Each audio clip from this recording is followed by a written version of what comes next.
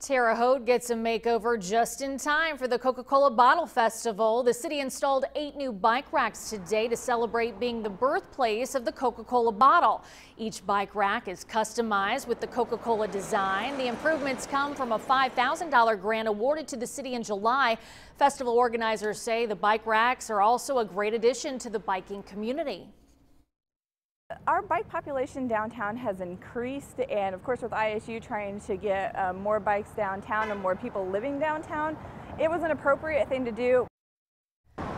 The festival is this Saturday. It starts at 10 o'clock in the morning and will go on until midnight. All the fun will take place on Wabash Avenue between 6th and 9th Streets. The festival will feature Coca-Cola collectible dealers and vintage memorabilia, a kids area, community stage, live bands, beer garden, and more.